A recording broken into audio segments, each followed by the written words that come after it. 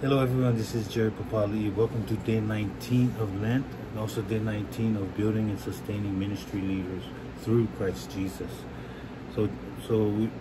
During this time of Lent, we're just focusing on improving our walk with God, getting closer to Him through reading His Word, praying and fasting, and doing the things of God that we must do in order to hear His voice, and also to be guided by the Holy Spirit, and to be better people in the community, in our family, and wherever we go. We want to represent Jesus well and represent God well. So today, the leadership traits we've been talking over the last 19 days, 18 days, it's to help us with our daily living, to help us to apply God's word when we're dealing with people, when we're dealing with situations and circumstances that are difficult. We have the Word of God to help us through, and the Holy Spirit to teach us all things, to help us in our daily walk with God, being confident in God's Word, and also remembering who we are in Christ. So today we're going to continue on with another leadership trait. But before we do that, I just wanted to do my due diligence and talk about the coronavirus and the dangers of it. And I have a coronavirus action plan, which has 4 steps or 4 elements. It's just to keep us aware and what to do during this time of panic and during this time of daunting situations with this disease. So number 1 is be aware of the facts of the virus. Do not react to rumors or fear-mongering. Emphasize and practice good hygiene habits. Number 2 is postpone your travel to international areas and areas with high infection rates. And 3, be aware of those who may be showing symptoms. I encourage you who's coughing, if you have a temperature, you're having breathing problems, to stay home. And if it continues, please see a doctor. Okay. And there are certain things that we can follow. So follow these sensible practices regarding personal hygiene. Wash your hands frequently. Avoid touching your eyes, your nose, and your mouth. Practice respiratory hygiene. So if you're coughing, cover your mouth. This means covering your mouth and your nose. And with your bent elbow or tissue, cover up. And then dispose of the tissue immediately. If you have a fever, a cough, or difficulty breathing, seek medical care early. And finally, trust, be wise, and not fear. One of my favorite verses is Exodus 23, chapter 23, verse 25. Serve and worship the Lord your God, and He will bless your bread and your water, and remove sickness from your midst. So one of the highest priorities right now is to stay balanced in the midst of this fallen world. And, we're in the midst of all these sicknesses and diseases, but we have to exist in this world. We live here. So instead of running away, we must run into it with the power and the promises of Jesus Christ. We must remain vigilant, stay current with the changing conditions around us in Hawaii. So I just wanted to bring that out, because we're going through a situation with the coronavirus, not only here in Hawaii, but in the nation and worldwide. So those are practical things that we can do to prevent the spread of it. Okay, thank you very much for listening to that. So today's word is generosity. So generosity,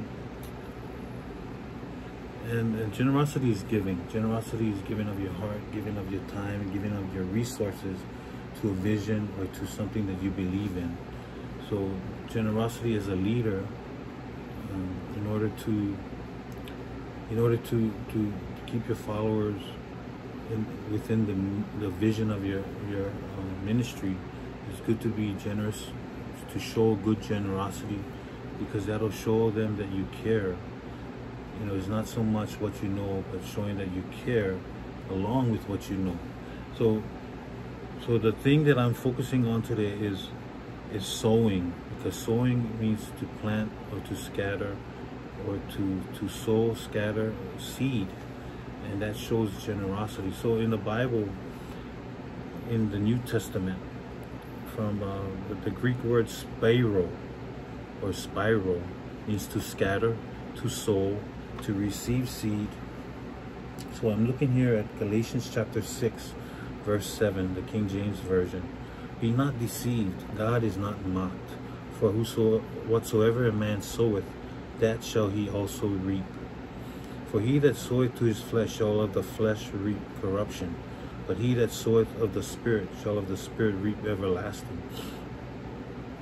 So that is saying that whatsoever a man sows, again, sow, to plant, to scatter, whatsoever we as man sow, whatsoever we plant, that is what we will reap. Whatever we put into something, we will also reap the benefits or the rewards of it. So if you sow into sin, you're going to reap death. If you sow into the Spirit, you will reap life. So that's the principle of this scripture. Okay, so 2 Corinthians chapter 9, verse 6, also King James Version. But this I say, he which soweth sparingly shall reap also sparingly, and he which soweth bountifully shall reap also bountifully. So following that same principle. So if you reap small, if you sow small or sparingly, you're going to reap the same thing. So whatever you put into something, if you put big time, you're going to get big time rewards and benefits. But if you half-heartedly sow into something, you're going to reap that, you're going to reap half-hearted rewards or harvest. So whatever we put into something is what we're going to get out, basically, is what this scripture is about. So whatever you sow is what you reap. And that's a Bible principle. And everybody knows that if they put their whole heart into something, they know they're going to get something out of it. And that's the principle of the Bible that is very powerful. And if a leader can grasp that principle of sowing and reaping, he's going to benefit. So when it comes to generosity, true generosity from a leader shows that he cares about his followers' well-being. And then it shows that he has unselfish motives. And when a leader does that, he gets loyalty from his team members and his followers, and also the morale of his team is very high. So a leader's caring actions attract followers, as well as the knowledge and the wisdom a leader has and provides. So all leaders can develop greater generosity. So it's something that we can develop because it's a mindset, and it's also comes from a leader that's content, that knows, that is confident, that knows who he or she is in Christ. So when you have that kind of heart and you have that mindset, it can be developed. And I believe and I know that if you develop it while reading God's word, renewing your mind into the things of God, God will transform your heart and mind, and it will become part of you. Like being generous, it'll be simple. It'll be part of you. It'll be part of your personality. So it's a mindset. Giving is a mindset. And it comes from a heart that's content with Jesus, knowing who he or she is in Christ. And also it comes from a grateful heart, because knowing that you're so grateful of your followers, of your team that's come together, pursuing, and seizing the ministry goals and vision. So it comes from a grateful heart and a leader that appreciates his or her followers. And leaders know that, ministry leaders know, and great leaders know that having resources is a gift, and it's a tool that can be used for the kingdom purposes, for God's purpose, for that ministry. Okay. Great generous leaders value people. So great leaders value people. Like one of the traits that we've already covered is servant leadership. So a servant leader is someone that values his or her followers and actually puts them first. As a servant of God in the Bible, Jesus said that if you want to be a leader, you got to be last and you got to serve. So we know as leaders that we have to place our followers first, and that's the definition of servant leadership. And we know as well that the value of money is its ability to advance a greater mission and vision. So also we talked about vision. Whenever God places a vision into our hearts, it's always bigger and greater than us, because it's impossible to accomplish anything without God's help, without God's resources and God's wisdom and also God's guidance. So the value of money is its ability to advance a greater mission or vision.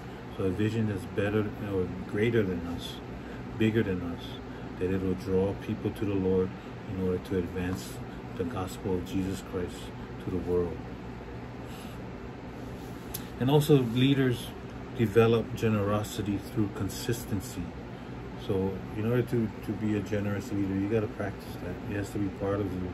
So giving of your tithes, your offerings, and you develop ways to give back. It may not always be in money, but it'll be in your time and your resources and your knowledge, and sharing and imparting that knowledge to your followers.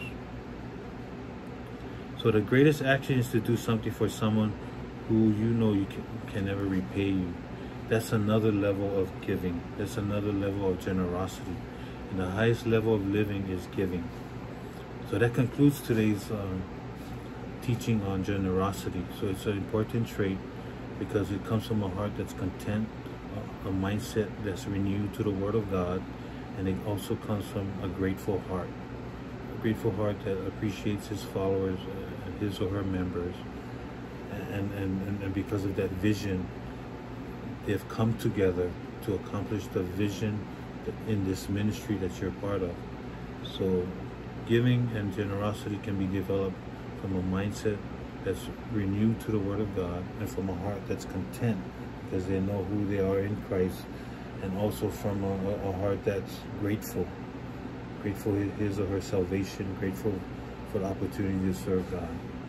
So thank you very much. Again, I'm a life coach. Also, I give trainings. That's the services I provide. So if you need those services, hit me out, Papalii@yahoo.com. Thank you very much.